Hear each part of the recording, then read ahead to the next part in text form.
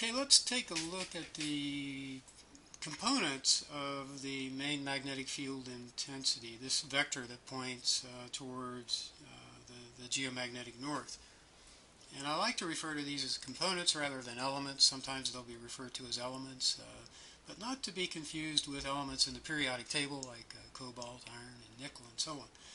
So just to remind you of these different components, we have the main field. It's pointing off towards geomagnetic north, and its projection onto the surface we can call H, vector H. And the vector H can be projected into north-south components and east-west components, x and y respectively. This angle D, the declination, I'll often write it as a little d. And then the main field intensity can be projected also onto the vertical. And this angle, the inclination, is the angle that the main field strength, the main field intensity makes with the surface, or the vector H, a line drawn tangent to the surface pointing towards magnetic north. So those would be the different components that we have to work with. And if you're given any three of those, for example, if you're given the three orthogonal components, x, y, and z, you can calculate the total field intensity as just the square root of the sum of the squares.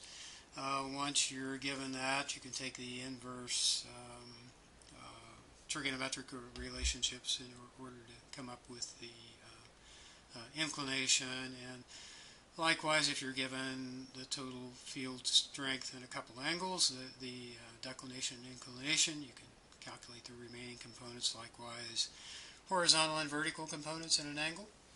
So given three components, you should be able to compute the remaining. And just as a reminder, because sometimes it can be confusing, the y component is your east and west. And so we're kind of looking at the diagram from off to the left here with the x going off to the in the north-south direction. So here we have the main magnetic field intensity broken down into horizontal and vertical components. We're looking at, if you will, a vertical slice through the Earth in a plane which contains the horizontal field intensity and the total field intensity, so that the horizontal field intensity is just a projection of the total field onto the horizontal, so it would be f sub e times the cosine of I, and the vertical field intensity would just be the projection f sine of I, the projection of the total field onto the vertical. So again, this is a vertical slice. Over here we're looking at a horizontal or a map view. So we're looking down on the surface of the Earth and we're seeing a projection of the total field intensity onto the surface.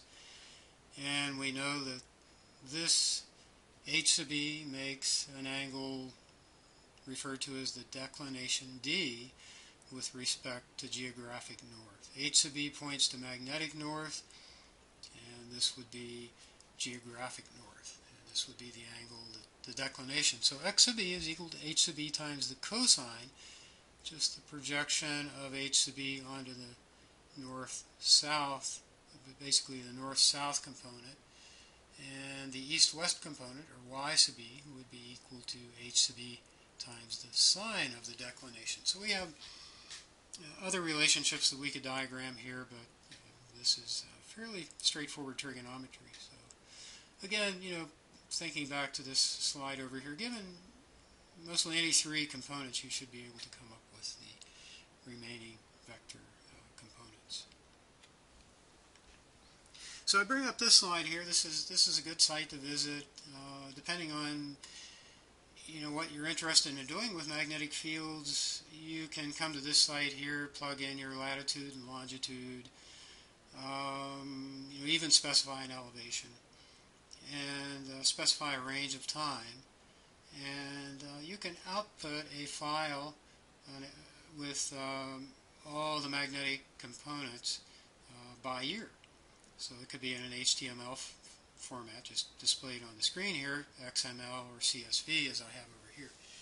And you can put in your zip code. If you don't know exactly where you are, you can put your zip code in, get in the, or you can go to country and choose a city and so on. But the CSV output gives you year, declination, inclination, horizontal component, total, X, Y, and Z components. And we'll be showing plots of these in a minute. These are just, this is a map of the total field intensity. It comes from the NOAA site. And this is one that we've shown before, so I won't talk too much about it. Just reference you to this 50,000 nanotesla contour line. And again, we're just kind of contouring the main magnetic field intensity over the surface of the Earth. And if we take that close-up view that we did last time, the 50,000 nanotesla line comes close to hugging the eastern coastline of the U.S. and Canada. We drop off, we're increased to 55,000 nanoteslas, 56, 57, 58, 59, and so on. So this is just the total field intensity. And as we mentioned before, there is a westward drift of the Earth's liquid outer core. Its rotation is retarded relative to that of the mantle and the crust, so that we see the field components drifting to the west. And you can see that if we look over the past 100 years, that the total field intensity has dropped from about 59,500 nanoteslas to just a little bit less than 52,000 nanoteslas here in 2017 here, 40 degrees north, 80 west. Looking at the inclination, coming from the equatorial region, 20, 40, 60, 80, we would have a dip angle of 90 degrees at the dip pole. The location of the geomagnetic pole, again, this is a NOAA, you can get this on the NOAA site. Just a close-up view of the inclination dropping or increasing as we go towards the North Pole. And again, just as with the other, just as with the total field intensity, we see the inclination changing through time. So starting off at about 71.5 back in 1917, increasing towards 72, and then dropping off almost steadily to about 66.7 here in 2017. Again, at 40 degrees north latitude, 80 west longitude. This is the declination. And so we have negative declinations over towards the east. We have positive declinations, the compass needle pointing, suggesting true north is off to the east. Negative suggesting it's off to the west. So the westward declinations, the compass orientations suggest that geographic north is west of true north. And over here for eastward declinations, the compass orientation suggests that geographic north is actually should be east in there, east of true north. I should change that. Make sure you change that. And again, as with the total field intensity and the declination, this is all, the declination is also changing through time. So we're a little over 4 degrees, negative 4 degrees here, and then dropping to a little bit over 9 degrees here in 2017. Again, at this particular location, you could go back to the NOAA site and do this for your location just to see how things have been changing and to get a projection of how they might change in the future. So again, declination is negative to the west, so meaning west declination. So compass needle is actually pointing west of geographic north. And when we do that, if we want to set our compass when we're in the field, we need to rotate the compass clockwise 10 degrees, 5 degrees, whatever, so that we get an accurate representation showing that our compass is actually pointing to the west of true north, so we need to rotate the north on our compass clockwise. Likewise, for the east declinations, we need to rotate counterclockwise. And again, this is just a plot of the changes in declination, so declination is changing through time. So if you do a survey one year and then you come out next year, well, it might be the same. You might have to readjust your compass. So from year to year to take into consideration the fact that the declination, total field intensity, inclination have changed during that interval between surveys.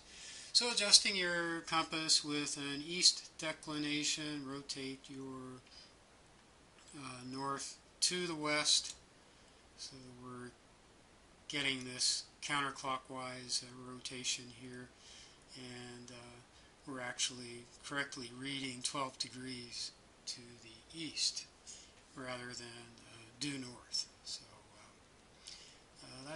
those are the things that you need to take into consideration when you go out into the field.